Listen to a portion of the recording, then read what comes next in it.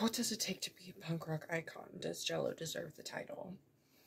Jello Biafra, known by the legal name Eric Reed Bouchard, is a 64-year-old political activist and performer. He is best known for his role as the vocalist of the SoCal punk band Dead Kennedys, and for his absurd lyrics that are incredibly unique to himself. Eric was raised in a household by parents who cared to inform him of the world outside his home. He is quoted as saying that he watched both cartoons and news with fascination. He recalls violent footage of things such as the Vietnam War or Watergate trials being on news circuits before the news became so corporately funded and censored. Jello has been a longtime activist for many topics, especially that including free speech and freedom of press. With decades of public speaking under his belt, dramatic and shocking performances, and even running for political office in San Francisco, the question now is, do Jello's actions reflect that of which we could call those a punk rock icon? And what has he done exactly to deserve that title? The San Francisco punk scene was a tender and budding community, still unstable and untouched by record labels and exploitation. When a young Eric discovers rock music for the first time, the scene undoubtedly will become changed forever.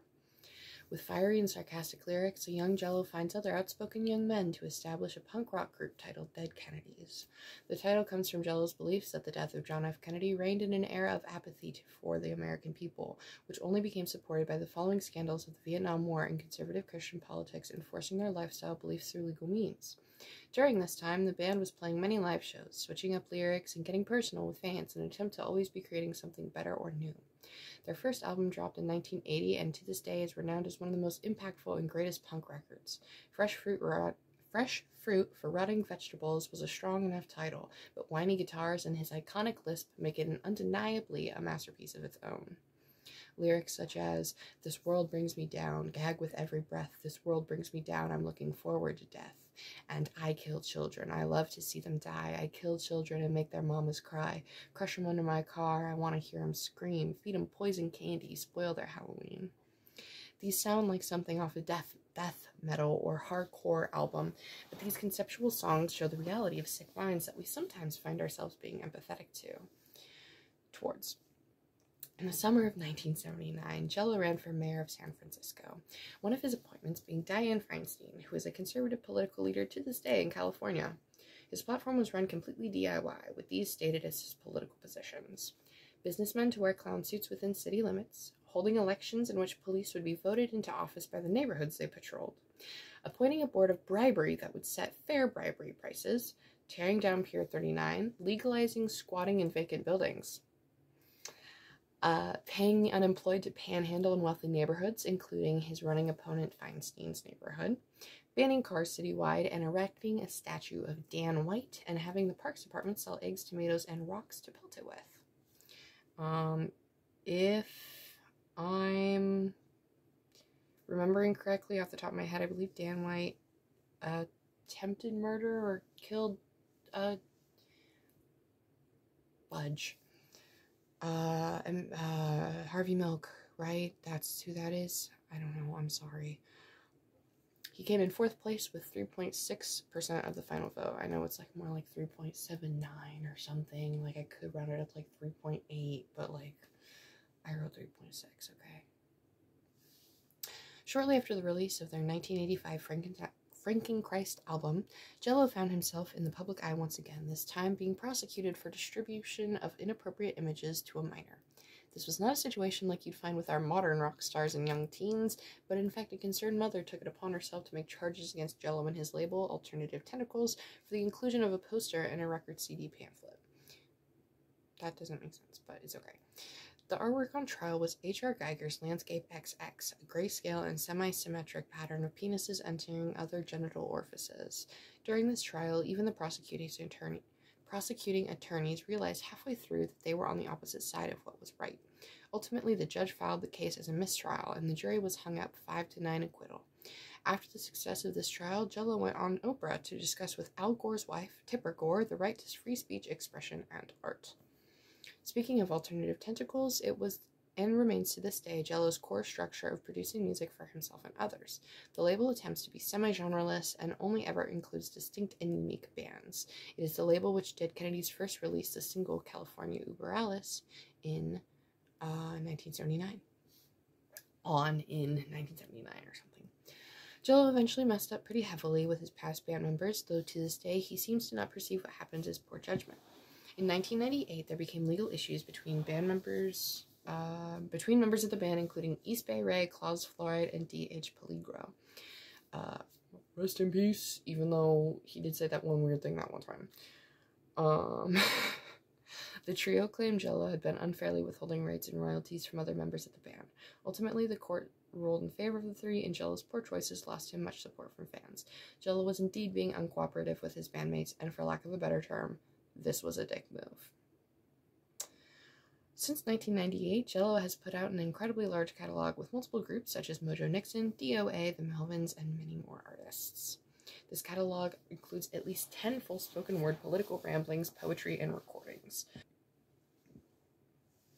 Jello continues his political conversations with shocking but necessary questioning online through his podcast Renegades of the Round Table and semi-regular episodes of his self-expressive series What Would Jello Do? On YouTube. Though it's not very frequent, he does still play and produce music with his contemporary band Jello Biafra and the Guantanamo School of Medicine.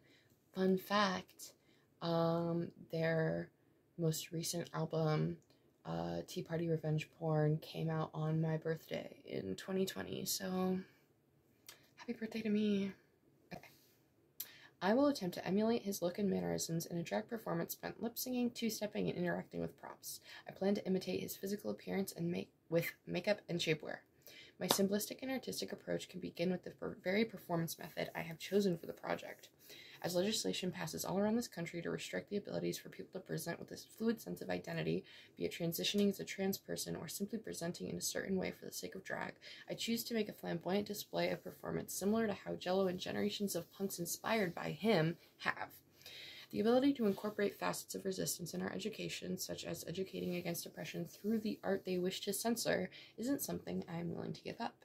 I'm being told but no by someone who wants to limit me unfairly, and I will not allow for the subduing of myself or others.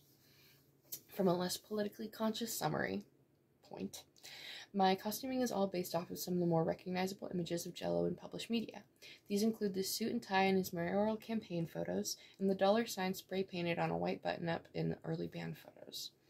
Jello had also been photographed wearing a white t-shirt with black text spelling out, "Nobody knows I'm a lesbian," a teen slogan popularized in the 80s during the AIDS crisis, and Jello being an ally to the LGBT of the time. And yes, still now, but like, of the time, you know? In my recreation of the shirt, I used markers, aerosol paint, and acrylic paint to DIY the letters in true punk fashion, as well as trimming off the standard collar and cuff for a messier punk appearance. For the audio I will lip sync to, I actually mixed it myself. It is a track compiled of some notorious and fave Dead Kennedy songs, as well as clips from Jello's spoken word albums. Spoken word clips mostly come from the album Machine Gun in the Clown's Hands, and specifically the track 12 Steps to a Corporate-Free Sobriety. Some of the songs included from the Dead Kennedys band are California Uber Alice, Nazi Punks Fuck Off, and MTV Get Off the Air. I wish that I had taken more time to make this project the best that it could be. I wish that I had the ability to listen to more of his works, but there's just so many, and it's difficult to listen to it all, especially because it's not just listening, it's also comprehending it and collecting said information and then expressing it creatively. It's a tall order. I wish I didn't feel so rushed in this project, but that was my procrastination in the way of success, at least success to the degree in which I desire it. I am grateful to have stuck with it for so long because this project has really sparked something dedicated inside of me, and I look forward to the reaction from my peers as well as their critiques and perception. By taking on his local government and encouraging voting in local elections to this day, and by standing up in the courtroom to speak on behalf of the rights of artists to express, and with his unwavering caricature voice, the evidence suggests that decades of political involvement would qualify Jello to be a historical punk rock